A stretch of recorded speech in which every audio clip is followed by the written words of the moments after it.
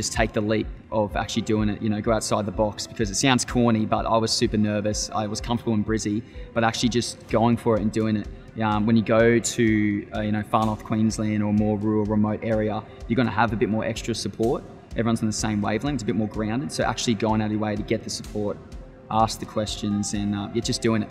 Just doing it. Because you don't know what's going to happen, you just got to get out there and do it. Yeah, that'd be my best advice. My future looks like just teaching HP and HB in Cairns, fishing on the weekend, going out to the reef. I really don't see myself moving from Cairns for a long time, and it's a good opportunity for me to work my way up in the ranks, or you meet other teachers and try different subjects. There's plenty you can do outside the cities when you actually go remote. So I definitely see myself teaching for as long as I can.